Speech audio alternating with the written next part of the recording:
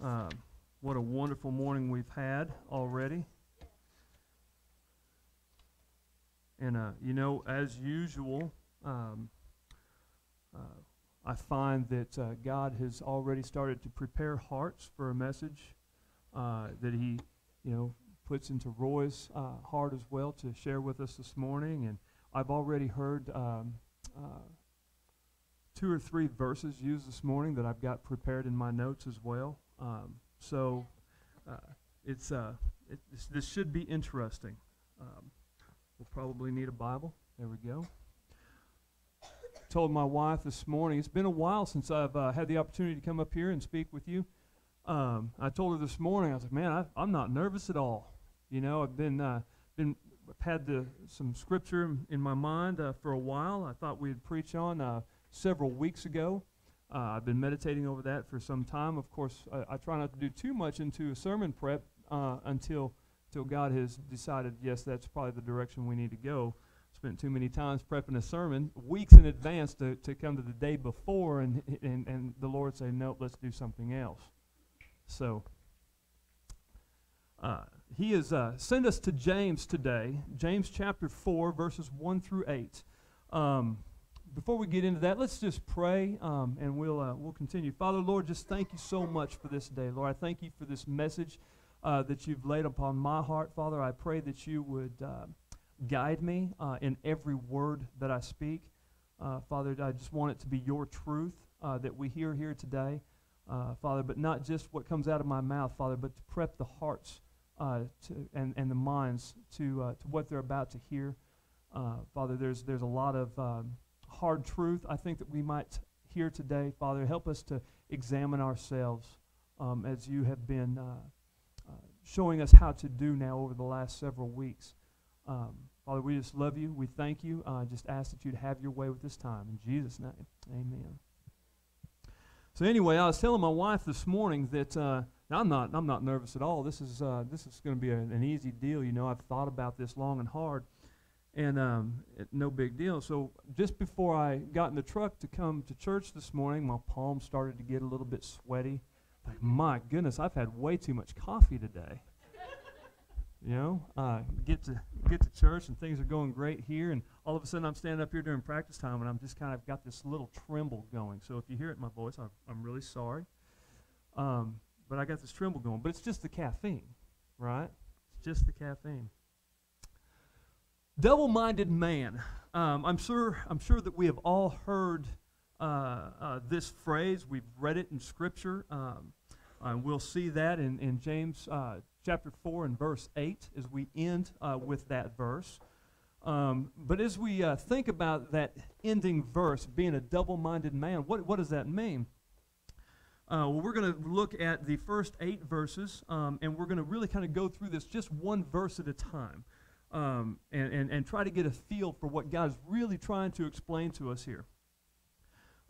Before we read the Scripture, though, I want to say that, at a show of hands, who out there struggles with sin?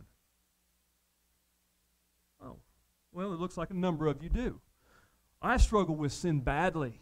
I have a anger issue sometimes, as my daughter would love to tell you about, and of course have been tested this last week.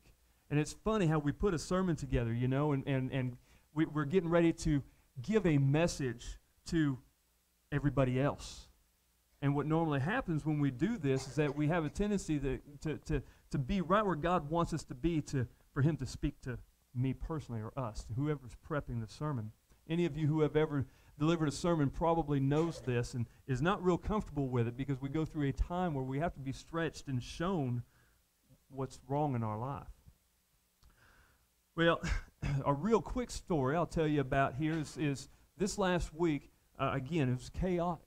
It was chaotic. My daughter, we went and had surgery on my daughter's shoulder on Tuesday, which just makes a dad a nervous wreck.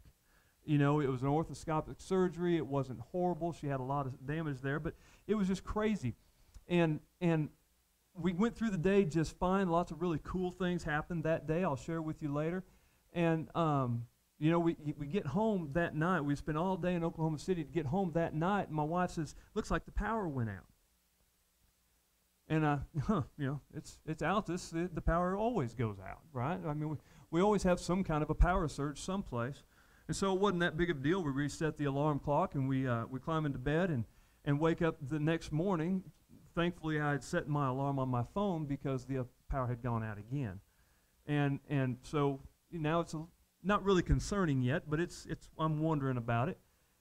We get up, I go into the kitchen to cook myself breakfast like I do every morning, eggs and bacon, every single morning. I throw the bacon on the skittle, and, amen. I throw it on there, and I throw my bacon on the pan, and I turn it to the temperature I always turn it at. And my bacon isn't quite cooking. It looks like it might be getting moist, but it wasn't really doing anything else. And so I play around with the stove, and the stove won't turn on all the way. All it's doing is just enough to kind of make the fat on the bacon a little moist. So I get breakfast that morning with bacon and eggs in the microwave. Don't do it. So I get done with that, go to take a shower and prepare to go to work, and the lights now I caught this power surge. I got to experience the power surge, not once, not twice, about 3 times, and every time that power would come back on, the lights would be dim, and they'd just kind of hover at this half-lit area. This is a problem. Somebody must have hit a telephone pole. So finish up, go to work, get a call from one of the kids, I think it was, we have no power at the house now. There's absolutely no power. So I called the alarm company, call the power company. They come out and test it, and they say everything's good on our side. Oh, now the worry sets in. So here I am. I had my daughter to contend with and worry about on Tuesday, and here we are right into the very next day, and early in the morning I realized I've got a major problem. We end up taking Tuesday and Wednesday and hand digging about 70 foot of line in the backyard by hand. My wife and I are blistered up and craziness. I am just I'm at my wit's end.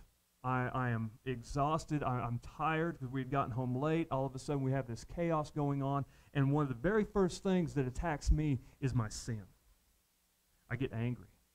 I'm so frustrated. How can this be happening to me this week? I don't have time for this. I've got to prep for a sermon. I've got my, I want to be on the phone with my daughter worrying about that thing, and now obviously we all know what comes with issues like this, right? Money. It's just money. It just costs money. And my poor daughter, she's got things that she's got to get, and she wants to come tell me about the items that she needs for her school project, which is just more money, right? This is something that I worry about. So here comes my sin. My sin creeps in, and I start to get a little angry. But God allowed me to suppress that sin after a little bit of time, after I quit trying to do things by myself. So what we're going to see today is we're going to look at sin, that we are completely sinful. We're going to look at God's help there and kind of see how that all comes together. So let's look at James 4. Now that I've spoke probably 30 minutes, everybody's thinking, my goodness, we're never going to get to eat today. I heard laughing. Everybody's thinking it. Preached. Here we go. James 4, 1 through 8. Where do wars and fights come from among you? Do they not come from your desires for pleasure that war in your members? You lust and you do not have. You murder and covet and cannot obtain. You fight and war. Yet you do not have because you do not ask. You ask and do not receive because you ask amiss, that you may spend it on your pleasures. Adulterers and adulteresses, do you not know that friendship with the world is enmity with God? Whoever therefore wants to be a friend of the world makes himself an enemy of God. Or do you think that the Scripture says in vain, the Spirit who dwells in us yearns jealousy? But he gives more grace. Therefore he says, God resists the proud, but gives grace to the humble. Therefore, submit to God. Resist the devil, and he will flee from you. Draw near to God, and he will draw near to you. Cleanse your hands, you sinners, and purify your hearts, you double-minded. Ouch. Ouch. Man, Scripture just called us sinners right to our face. It tells us to purify our hearts and calls us double-minded. That hurts. If we just read over that, it's one thing. If we really concentrate on what Scripture just told us right there, I don't know that we can really handle that. Verse 1. The conflict within ourselves. What is this? It says that we conflict within ourselves. Where do wars and fights come from among you? Do they not come from your desires for pleasure and war in your members?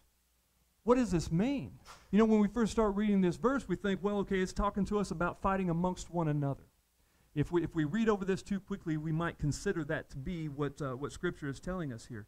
But it's not. It's talking about these wars and these things that are inside of our mind. You know, when I started here, I asked if any of you sinned, had an issue with it. Everybody raises their hand, but yet everybody is here worshiping the Lord this morning. Why? Because we have this war in our minds. If we were left to ourselves, we would never be here this morning. We would never be here. But we have this war in our minds that we just can't quite get a grasp on, and it's so frustrating. You know, I'm a Christian. I'm a good Christian, but yet I sin, and it's so frustrating. Every time I start to do that, I just get more angry at myself because I've allowed myself to sin. Romans 7:21 through 25 says, I find then a law that evil is present with me, the one who wills to do good.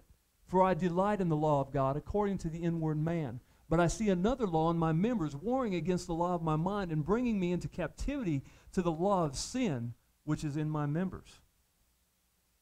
Wow. So Scripture is telling us about this very thing that we're experiencing in our members, in our minds. It tells us very quickly. It says, O wretched man that I am, who will deliver me from this body of death?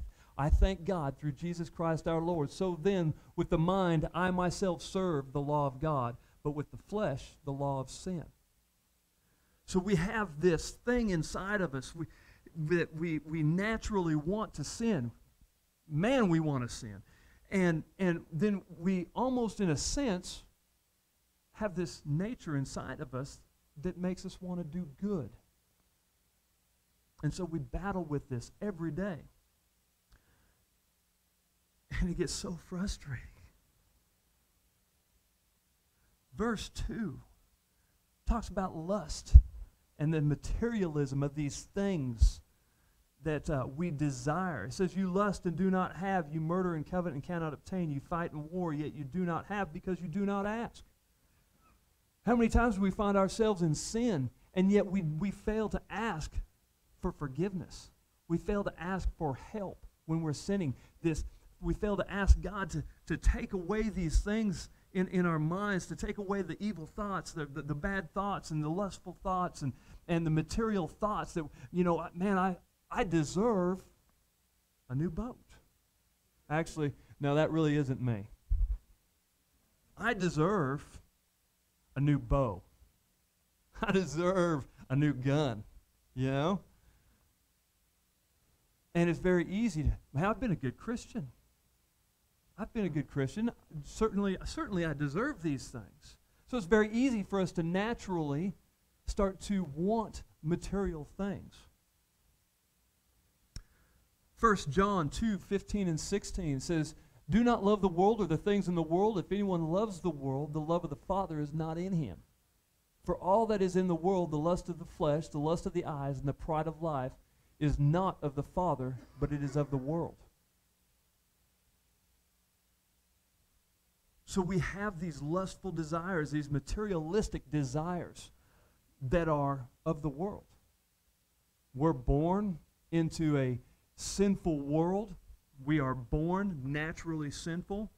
And so that's all we know is how to want things of the world.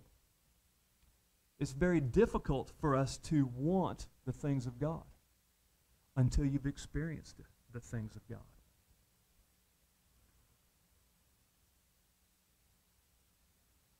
So God tells us in this second verse to ask for the things. He says to ask for them. Who was it this morning that used the scripture out of Matthew? Talked about ask and you shall receive. He wants us to ask. But he goes right on into chapter 3. He says, but you ask for these things, but you ask amiss. You're not asking for the right things. So when we go before the Lord and we ask the Lord Lord, I've been a good Christian, right? I would very much like to be blessed by something. It doesn't matter what. But Matthew 7 says, ask and it will be given to you, seek and you will find, knock and it will be given or will be open to you.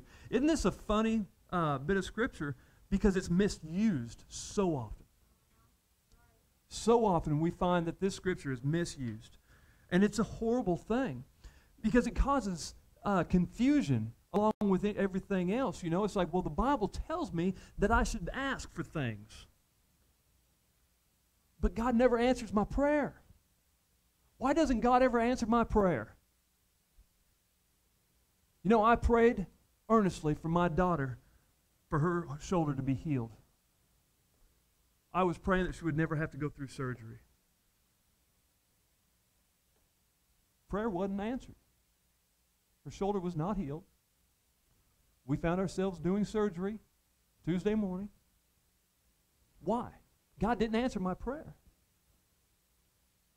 Was I asking amiss? We would think not. We would think not.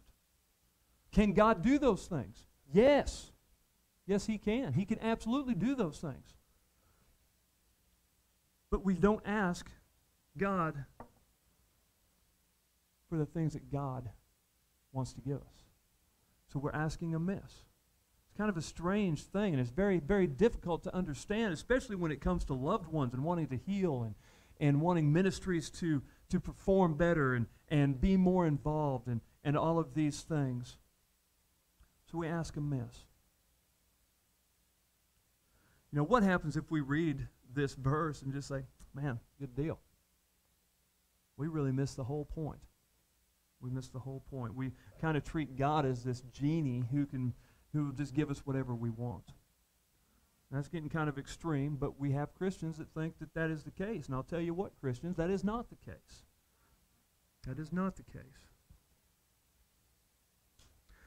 God knows what is beneficial for us.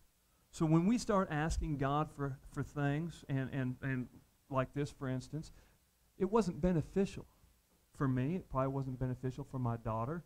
Probably wasn't beneficial for anybody involved that she be healed at that time. Still hard to understand. Philippians 4:19 says, and my God shall supply all your need according to His riches in glory by Christ Jesus. One of my favorite things to pray for when I'm praying for healing over somebody is that His name would be glorified. That no matter what happens, that God's name would be glorified. And here I am this morning. This just clicks in my head sometimes, you know, that you kind of go, oh, wow, God, you're awesome. You're awesome. Because His name is being glorified this morning because my daughter wasn't healed. Seems kind of silly, but is it silly? Is it silly? Absolutely not. Verse 4 calls us adulterers and adulteresses. Wow. We naturally have this desire, again, for the things of the world. Now, I'm talking to Christians here. I'm not talking to non-believers. So far, we haven't hit non-believers yet. This is all for the believer. He calls the believer the adulterers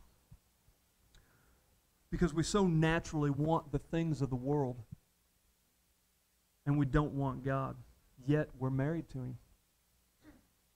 You know? When we talk about adulterers and adulteresses in our world today, it happens so often that a married spouse will go off and find joy in somebody else that they shouldn't be talking to, shouldn't be in contact with. And it's very easy to call that person an adulterer. It's not so easy to call a brother or a sister in Christ an adulterer. But the second they stop doing God's will and being in tune with God, start accepting and doing the things of the world, they have become an adulterer. Harsh name. Harsh name. Genesis 6:5 says, Then the Lord saw that the wickedness of man was great in the earth, and that every intent of the thought of his heart was only evil continually. What does this mean? This means that if we are left to ourselves, we will be continually evil. Now, does this mean that we don't do good as humans? Absolutely not. I know a lot of non-believers who love to go down to downtown Oklahoma City and feed the homeless.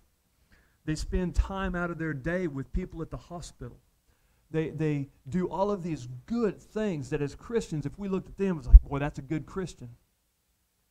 Is it? Because the non-believers do it too. So what makes us any different than a non-believer when we do the same things? But this bit of scripture right here is before the flood. So we might look at this and go, well, the people before the flood were naturally evil all the time, so God flooded the earth and killed them off and started over. And so we look at that and think, well, you know, maybe we're not evil all the time anymore, but I'll tell you that that is wrong. Genesis 8:21. This is right after the flood. Noah has found land. He is sacrificing animals to God. He is worshiping the Lord. And the Lord does this in verse 21. It says, "And the Lord smelled a soothing aroma. Then the Lord said in his heart, I will never again curse the ground for man's sake, although the imagination of man's heart is evil from his youth, nor will I again destroy every living thing as I have done." So we can see that the happenings of the flood did not take care of our evil desire. We are naturally evil in our hearts. And it says there from our youth. Mark 7:21 and 23, "For from within, out of the heart of men, proceed evil thoughts, adulteries, fornications, murders, thefts, covetousness, wickedness, deceit, lewdness, an evil eye, blasphemy, pride, foolishness. All these evil things come from within and defile a man." We think, man, that's not a very good person. All of those things, that's not a good person at all. Here's the problem with that, is that as Christians, we still have some of that desire. That is still in us. You think, no, it's not. I'm a saved person. I don't have none of that. No, you are just like that. You're divided. We read it over and over in Scripture when Romans talks about doing the things that we don't want to do. And all of those things, I'm not going to quote that. That is a very confusing verse. But it talks about wanting to do things that you don't want to do and doing them. And it is very, very confusing. And when we talk about the Scripture that we're in today, being double-minded and having these wars in our mind, if we didn't have this sinful nature, we wouldn't war against ourselves. It would not happen. So why? How does where we go from here? Now we got this issue of being sinful people, not good. God has saved us. We're all saved. We're talking about Christians. And yet God gives us this scripture. In verse 5, we see that our God is a jealous God. We read it all through the Old Testament especially. Matter of fact, the second commandment in Exodus 20:4-5 says, "You shall not make for yourselves a carved image, any likeness of anything that is in heaven above, or that is in the earth beneath, or that is in the water under the earth. You shall not bow down to them, nor serve them, for I, the Lord your God, am a jealous God, visiting the iniquities of the fathers upon the children to the third and fourth generation of those who hate me." God says, I know you. I know that you have this evil desire in you. I know that you desire things of the world, but I don't want you to desire them anymore. I want you to desire me. And I want you to desire me because I'm jealous. I am a jealous God.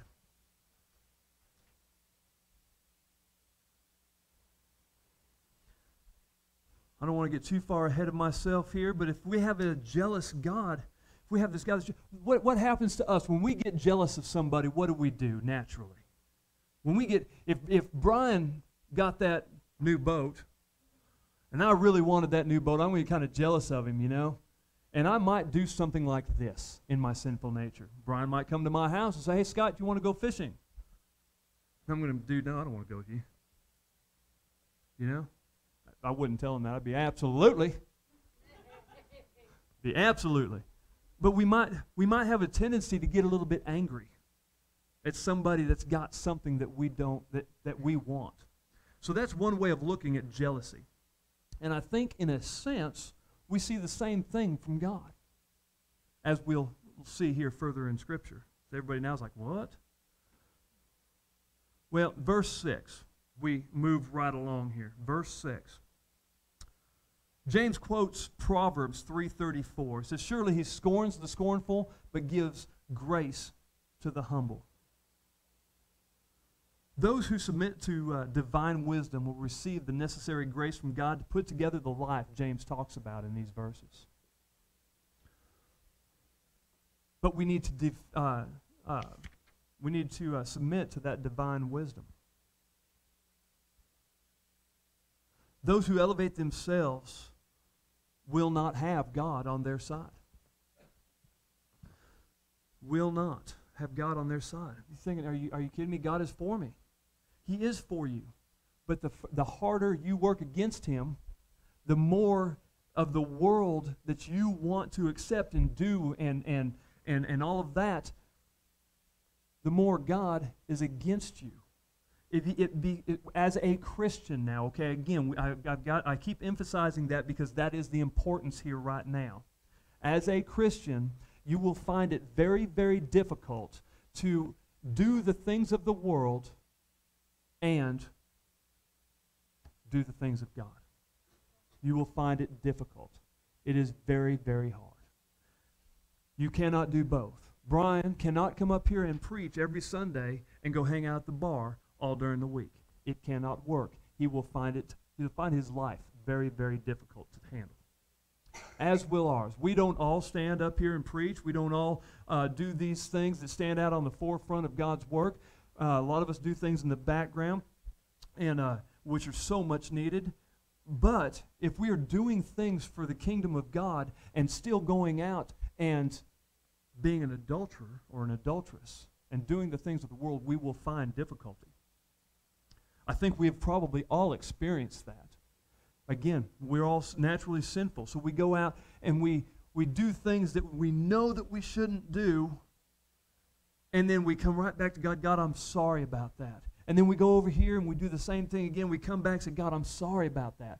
And we have this natural sin in our lives, and we have a tendency to do this. But what we'll find over time is that it becomes very, very difficult in our life. We find emotional issues. We find all kinds of things that all of a sudden start happening, and it just makes it difficult. It's almost hard to understand. I can tell you of a time in my life I spent about 2 years running from God. A saved guy. I was a saved man running from God and in a life of sin.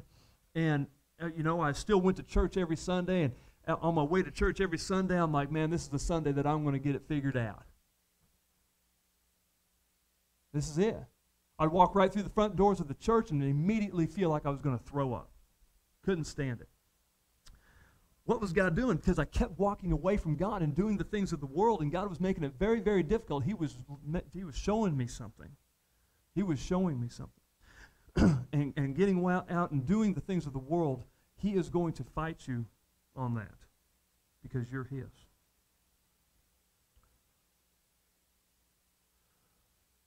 God will be against your plans because your plans are not his plans. God continually tells you that he's got plans for you to prosper you, right? But if we continually fight against that, he's going to make it very uncomfortable for us. Verse 7. We're getting very, very close here. Verse 7. Submission to God and resist temptation. We kind of have two commands here in this verse. And we're going to look at Ephesians 6, 11 through 18. We've looked at this bit of Scripture over and over and over again. See, if we're going to submit to God and we're going to resist temptation, he is He has given us the tools that we need to do so. In Ephesians 6:11-18, it says, "Put on the whole armor of God, that you may be able to stand against the wiles of the devil. For we do not wrestle against flesh and blood, but against principalities, against powers, against the rulers of the darkness of this age, against spiritual hosts of wickedness in the heavenly places. Therefore, take up the whole armor of God, that you may be able to withstand in the evil day, and having done all, to stand. Stand therefore, having girded your waist with the truth, having put on the breastplate of righteousness, and having shod your feet with the preparation of the gospel of peace, above all, taking the shield of faith, with which you will be able to quench all the fiery darts of the wicked one. And take the helmet of salvation and the sword of the Spirit, which is the word of God, praying always with all prayer and supplication in the Spirit, being watchful to this end with all perseverance and supplication for all the saints." So he gives us these tools to use. This is good stuff. He doesn't save us and say, okay, here's the dividing line. Here's your sinful nature that you're going to pursue, and here's mine. And he doesn't give us a way. He doesn't not give us a way to cross the bridge and to do the things of God. He gives us tools to use, as Ephesians tells us. Because it's a war. Not only is it a war against principalities and those things, but it's a war within ourselves. And we've got to use these tools to fight off our worldly wants. We've got to. We've got to. And He has given those things to us. So now, we really don't have much of an excuse. And God's made it that way on purpose. Verse 8 says, "Draw near to God, and He will draw near to you." Again, I'm talking to Christians here, not non-Christians, to Christians. Draw near to God, and He'll draw near to you. He will. What you'll find as you have first found yourself saved is that this will be really, really difficult, because you'll really, that part of you that wants to be part of the world is so strong in you, and it becomes very difficult. But what you'll find as you start doing the things of God is that they just become easy. They become so easy. And then as we mature in the knowledge of Christ, as we mature in the knowledge of God, as we start reading Scripture and hanging out with one another on Wednesday nights and learning from one another, that it's easy. We go out then, after knowing how easy it is, we go out and sin, and we learn how difficult it is. And why we keep doing that is beyond me. It's beyond me. We all do it. And when we think to ourselves that, man, doing that for God's going to be difficult, and I guarantee you it is not. God will make a way for you in His kingdom. He will do that. He says to cleanse your hands and to purify your hearts in this verse. We see two things. We see forgiveness, purify your hands, forgiveness. Because we're saved doesn't mean we don't go before the throne room of God and ask Him to forgive us of our sins. We ought to be doing that on a daily basis. And the other part is purify your hearts. This is sanctification. Forgiveness and sanctification. Sanctification, we're not unborn in Christ and then born in Christ and then boy, everything's easy, everything's good from here on out. We spend a lifetime being sanctified, maturing and growing and learning. When we start learning about God's Word, we have a tendency to lean this way, and then we'll lean this over here on a certain subject, and we're kind of all over the board. I know I have been for years on different things, and what God's doing is He's molding you. He's got your clay in His hands, and He's molding you. He's sanctifying you. He's showing you a little of this, and He's showing you a little of that, and He's molding you into the person that He wants you to be. We're not all going to have the same thoughts, right? But God has got you exactly where He wants you. He has made you who you are. Yet we still fight against Him. 1 John 4:4. I'm almost done. You are of God, little children, and have overcome them, because he who is in you is greater than he who is in the world. I think we heard this today too, didn't we? I was sitting in the pew and I thought, oh my gosh, if I can give you anything this morning, let me give you this. He who is in you is greater than he who is in the world. You've got the power. You've got the power living inside of you. All we have to do is lean on him. Lean on him in our prayer life. Lean on him in our reading and studying, in our private prayer time, in our fellowship time. We lean on him. Christian, you are a double-minded man. It's hard. It's hard. We cannot walk away from this church this morning as a Christian and think, whew, that was great. I'm a Christian. I'm saved. I don't have anything to worry about. You are a double-minded man. You're double-minded. All of us are. And we need to be very cautious how we spend our time and where we spend our thoughts. God prepares us for things. I'm going to finish my story from this last week. With another show of hands, does anybody know who Jamie Smith is? Poor Leah. I have like, Jamie Smith, oh yeah! You know? Kids, Jamie Smith, no? Oh, wow. Well, we're going to introduce y'all to Jamie Smith. Jamie Smith is a worship leader. She was, I believe, born in Chickasha. She spent a lot of time down in Altus. She's done some performing over at the Bible Baptist Church, I think, or the First Baptist Church. I didn't know all this until this week. I've seen her perform at our church up in Hera a couple of times, and am absolutely amazed at the way this woman can lead people in worship.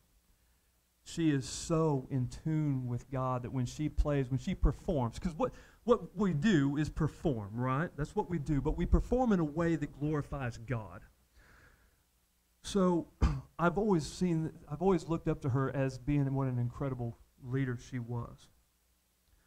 We were on our way to the surgery center Tuesday morning, all excited about being there, and I walk through the front door, and there's a family back here in the corner, and there's a lady sitting over here, and then we walk in and cause all kinds of chaos, you know. We were hooping and hollering and laughing and carrying on, and, you know, it's a surgery place, right? Why not have some fun? And I thought to myself, man, she looks really familiar. And I sit down, and I'm looking at her, and every time she looks up, you know, you go back to playing on your phone. And I'm thinking, man, that's Jamie Smith. Oh, unbelievable. That's got to be Jamie Smith. I text a friend who's sitting over on the other side of my wife, and I text her, hey, is this Jamie Smith? Well, she knows another Jamie Smith. She's like, no, that ain't Jamie Smith. Are you stupid? You know? And I was like, so I sent her a picture. You know, I text her a picture of Jamie Smith, and she goes, might be. Because she's also experienced and been in some worship experiences with her. And she got a phone call, and she answered the phone, and she's got one of the most distinct voices I've ever heard in my life. Very deep, kind of rough, and I'm like, Jamie Smith.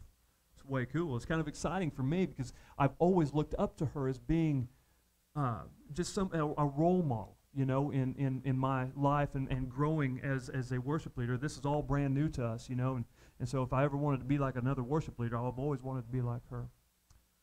And anyway, we got taken out into another waiting room and left her, and I was like, that, you know, we're still talking about it and texting and what have you. And then she comes in to that waiting room as well because she had a family member there, and her dad was having surgery that day. And she picks up the phone to call back to the nurse's station, and she said, yeah, this is Jamie, you know, and I knew it. I knew it. And she gets off the phone, and I said, Jamie Smith? She said, yes, and of course we had a little, you know, talk. I said, yeah, we've been talking about you for like the last hour and a half over text message. And anyway, it was kind of a funny thing. But what God does, and my whole point about all of this is I didn't realize it at the time, but I realized God was preparing me for one rough week.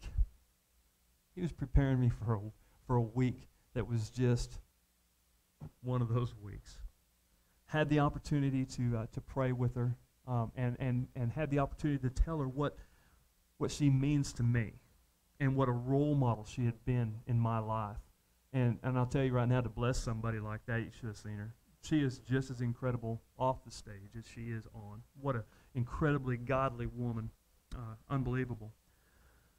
So, of course, that made my day, or week, or it's Sunday. I'm still enjoying the encounter. But God prepares us for things if we will open up our hearts and our minds to those things. I wish I would have realized what God was doing then, because obviously I didn't know I was going to go home the very next day, be out in the backyard with a sharpshooter digging a trench, in 105 degrees. It was miserable and frustrating. But all of a sudden, I noticed, thinking back on it now, I noticed myself starting to, it is what it is. And I started to have this is what it is attitude about just about everything. Because it wasn't just, there was all kinds of things going on there, but it just is what it is. And God had prepared me for that, which is incredible. So we need to know that, and we're sinners. We're sinners. And that we fight this constant battle, but we don't find it alone. We don't fight it alone. We've got God living in us, because he who is in us is stronger than he who is in the world. Christians. Non-Christians. There's probably several of you out there that have listened to this and have all of a sudden started to experience some of the hardship of the world. And you're not real sure why. You're listening to this because God has wanted you to hear something today. There's no coincidences anywhere. Everything is planned. And all of a sudden you realize that you're hearing me talk about sin and how difficult it is for the Christian, and how God tells us we're these adulterers and we're no good people. And you're just confused about how all of that is. And let me tell you that you cannot do it on your own. As a matter of fact, if you're here, he's already started a work in your heart. He's already started the work. And what he's wanting you to do now is to start doing the things of God. He's already prepared you. He's prepared you for today. And he will prepare you for things to come. So we go away. Just think about that. What are we doing in our lives that we can take out, and what are we doing in our lives, not doing in our lives, that we can put in? Put in more of God. Quit being a double-minded man. We can quit being double-minded, but we need God's help, and we need to focus on him more than the world. We need to take, matter of fact, he says, he who's friend of the world is an enemy of God. So those things that are in the world, we need to let go. We've got to let them go. Father, Lord, I just thank you for this scripture. I thank you for these, Lord, that have come here this morning to hear a word that you wanted them to hear. I pray, Lord, that as we go away from here, that we start to let go of the things of the world. Help us to see more of you. Encourage us, Lord, by your Spirit to dig deep into your word. Father, to carry it around with us. And Father, to put on this armor of God, and to use these tools that you've given us to use. Help us to be a light in the world, in this dark place. Father, I'm just so thankful that you have taken us out of that dark world, that you have chose us. That doesn't make sense. That you have chose us before the foundations of the world to be married to you. Father, help us to not be the adulterous people that we so naturally want to be. Just be with us all today, Lord. Help us to make up those minds. Help us to not be double-minded, Father. We just love you and thank you in Jesus' name.